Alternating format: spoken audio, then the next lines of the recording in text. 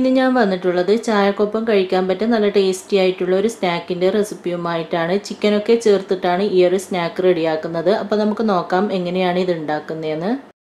ഈ ഒരു സ്നാക്ക് റെഡിയാക്കാനായിട്ട് ആദ്യം നമുക്ക് അതിനു വേണ്ടിയുള്ള മാവൊന്ന് കുഴച്ചെടുക്കുകയാണ് വേണ്ടത്. അതിനു വേണ്ടിയിട്ട് ഞാനൊരു ബൗൾ എടുത്തിട്ടുണ്ട്. അതിലേക്ക് 2 കപ്പ് മൈദപ്പൊടി ഇട്ട് കൊടുക്കാം, 1.5 ടീസ്പൂൺ ഈസ്റ്റ്, 1 ടീസ്പൂൺ പഞ്ചസാര, ആവശ്യത്തിന് ഉപ്പും കൂടെ ചേർത്തിട്ട് ഒന്ന് മിക്സ് ചെയ്ത് കൊടുക്കാം. ഉപ്പും കൂടെ ചേർത്തിട്ട് ഒന്ന് മിക്സ് ചെയ്തിട്ടുണ്ട്. ഇനി ഇതിലേക്ക് 1 ടീസ്പൂൺ ഓയിലും കൂടി ഒന്ന് ഒഴിച്ചു കൊടുക്കാം. ഒന്നും കൂടി ഒന്ന് മിക്സ് ചെയ്ത് കൊടുക്കാം. ഓയിലും കൂടെ ചേർത്തിട്ടൊന്ന് മിക്സ് ചെയ്തിട്ടുണ്ട്. ഇനി ഇതിലേക്ക് ആവശ്യത്തിന് ഇളം ചൂടുവെള്ളം ഒഴിച്ചിട്ട് നല്ലതുപോലെ കുഴച്ച് നല്ല സോഫ്റ്റ് ആക്കി എടുക്കണം. നമ്മൾ ചപ്പാത്തിക്കൊക്കെ മാവ് റെഡിയാക്കുന്നത് പോലെയാണ് റെഡിയാക്കി എടുക്കേണ്ടത്. ഒരുപാട് വെള്ളം ആദ്യം തന്നെ ഒഴിച്ചു കൊടുക്കരുത്. കുറച്ചായിട്ട് ഒഴിച്ചിട്ട് നോക്കിയിട്ട് വേണമെങ്കിൽ ഒഴിച്ചു കൊടുത്താൽ മതി. മാവ് നല്ലതുപോലെ കുഴച്ച് നല്ല സോഫ്റ്റ് ആക്കി എടുത്തിട്ടുണ്ട്. ഈ ഒരു രീതിയിൽ ആക്കിയെടുക്കുക. ഇനി ഇതിലേക്ക് അല്പം ഓയിലൊന്ന് സ്പ്രെഡ് ചെയ്ത് കൊടുക്കാം. ഒരുപാടൊന്നും വേണ്ട, ഒരു 1/2 ടീസ്പൂണോളം ഓയിൽ ഇതുപോലെ ഒഴിച്ചതിന് ശേഷം ഒന്ന് സ്പ്രെഡ് ചെയ്ത് കൊടുക്കുക. ഓയിലൊന്ന് സ്പ്രെഡ് ചെയ്ത് കൊടുത്തിട്ടുണ്ട്. ഇനി ഇതൊന്ന് കവർ ചെയ്തിട്ട് നമുക്ക് പൊങ്ങാനായിട്ട് മാറ്റി വെക്കണം. 1-1.5 മണിക്കൂറാവും മാവ് പൊങ്ങിക്കിട്ടാനായിട്ട്. ഓരോ സ്ഥലത്തെ കാലാവസ്ഥക്ക് അനുസരിച്ചിട്ട് പൊങ്ങുന്നതിലൊക്കെ വ്യത്യാസം വരും. നമുക്കിതൊന്ന് പൊങ്ങാനായിട്ട് വെയിറ്റ് ചെയ്യാം.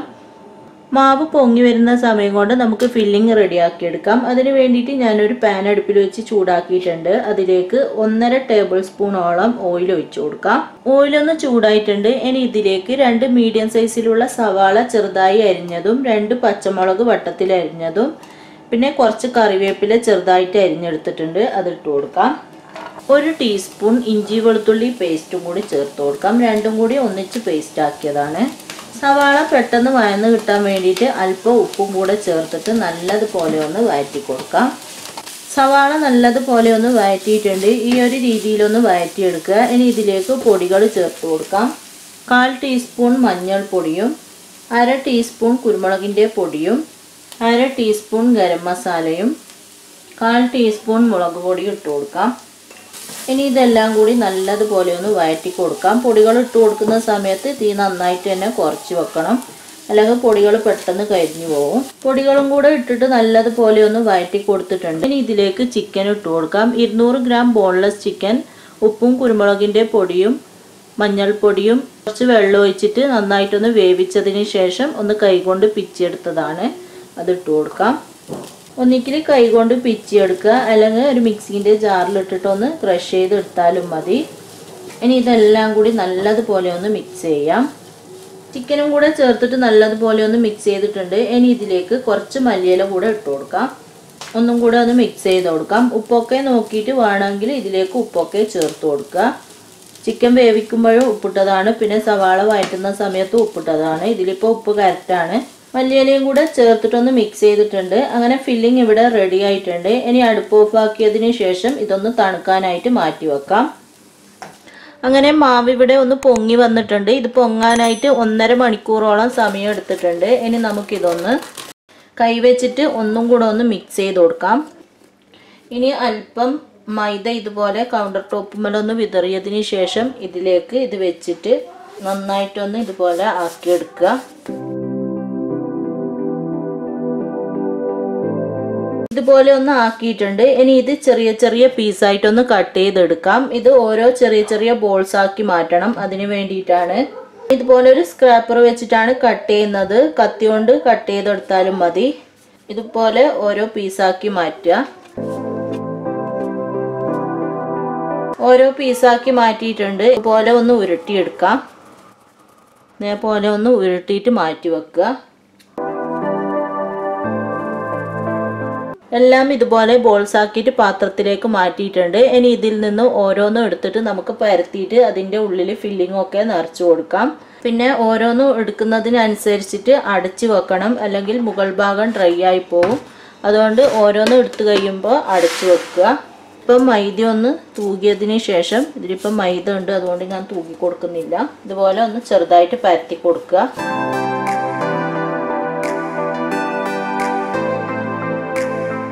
ഇനി നമ്മൾ റെഡിയാക്കി വെച്ച ഫില്ലിങ്ങിൽ നിന്നും കുറച്ച് ഫില്ലിങ് ഇതിലേക്ക് വെച്ചു കൊടുക്കാം.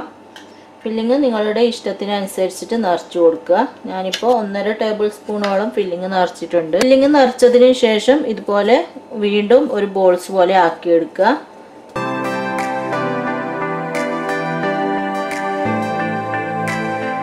എന്നിട്ട് ഇത് വീണ്ടും ഒന്നും കൂടെ പരത്തി കൊടുക്കാം. ഒരുപാട് അങ്ങ് പരത്തണ്ട, ചെറുതായിട്ടൊന്ന് പരത്തിയെടുക്കുക. ഇതേപോലെയാണ് പരത്തിയെടുക്കേണ്ടത്. ഇതിപ്പോൾ ഉള്ളിൽ ഫില്ലിങ് വെച്ചിട്ട് നമ്മൾ പരത്തിയെടുത്ത് ഫില്ലിങ് ഉള്ളിലുണ്ടെന്നൊന്നും മനസ്സിലാവില്ല. ഇതുപോലെ പരത്തിയെടുക്കുക. ഇനി എല്ലാം നമുക്ക് ഇതുപോലെ തന്നെ ചെയ്തെടുക്കാം.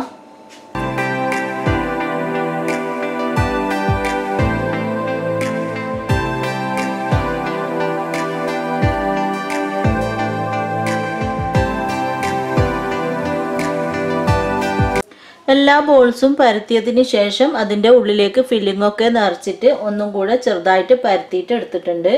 ഇനി ഇതൊന്ന് ഫ്രൈ ചെയ്തെടുക്കുകയാണ് വേണ്ടത്. അതിന് വേണ്ടിയിട്ട് ഒരു പാൻ അടുപ്പിൽ വെച്ച് ചൂടാക്കിയിട്ടുണ്ട്. അതിലേക്ക് ഒരു 1/2 ടീസ്പൂൺ ബട്ടർ ഇട്ട് കൊടുക്കാം. ബട്ടർ ഇതുപോലെ ഒന്ന് പാനിലേക്ക് സ്പ്രെഡ് ചെയ്ത് കൊടുക്കാം. ബട്ടർ ഉണ്ടെങ്കിൽ ബട്ടർ ഇട്ട് കൊടുക്കുക, അല്ലെങ്കിൽ ഓയിലൊന്ന് സ്പ്രെഡ് ചെയ്ത് കൊടുത്താൽ മതി.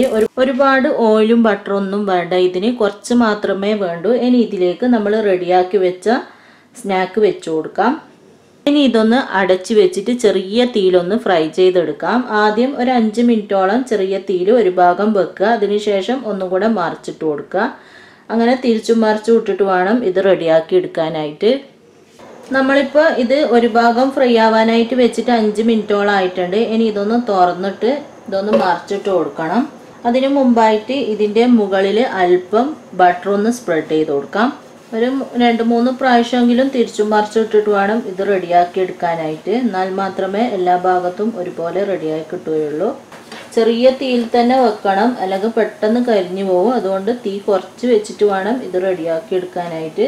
വീണ്ടും നമുക്ക് അടച്ചു വെച്ചിട്ട് അടുത്ത ഭാഗവും ഇതുപോലെ ഫ്രൈ ആക്കി എടുക്കാം. നമ്മൾ മറിച്ചിട്ടിട്ട് അടച്ചു വെച്ചിട്ട് 5 മിനിറ്റോളം ആയിട്ടുണ്ട്. ഇനി ഇത് തുറന്നിട്ട് ഒന്നും കൂടെ മറിച്ചിട്ട് കൊടുക്കാം.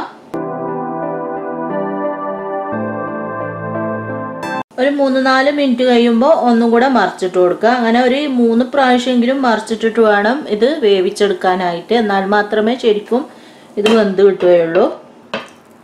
വീണ്ടും നമ്മൾ അടച്ചു വെച്ചിട്ട് കുറച്ച് ടൈമും കൂടെ ആയിട്ടുണ്ട്. ഞാൻ ഒന്നും കൂടെ മറിച്ചിട്ട് കൊടുത്തിട്ടുണ്ടായിരുന്നു. അങ്ങനെ ഒരു 3 പ്രാവശ്യം മറിച്ചിട്ടിട്ട് വേണം ഇത് ഫ്രൈ ചെയ്യാനായിട്ട്.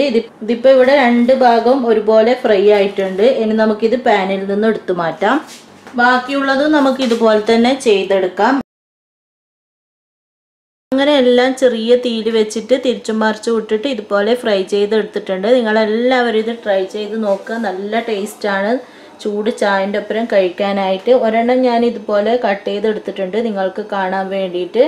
കാണുമ്പോൾ തന്നെ അറിയാം നല്ല ടേസ്റ്റാണെന്ന്. എല്ലാവരും ട്രൈ ചെയ്ത് നോക്കുക. എന്നിട്ട് ഇഷ്ടമായ അഭിപ്രായം പറയാനും ലൈക്ക് ചെയ്യാനും ഷെയർ ചെയ്യാനൊന്നും മറക്കരുത്. സബ്സ്ക്രൈബ് ചെയ്യാത്തവർ സബ്സ്ക്രൈബ് ചെയ്ത് എൻ്റെ ചാനൽ സപ്പോർട്ട് ചെയ്യാനും മറക്കരുത്. അടുത്ത പുതിയ റെസിപ്പിയുമായിട്ട് നമുക്ക് കാണാം.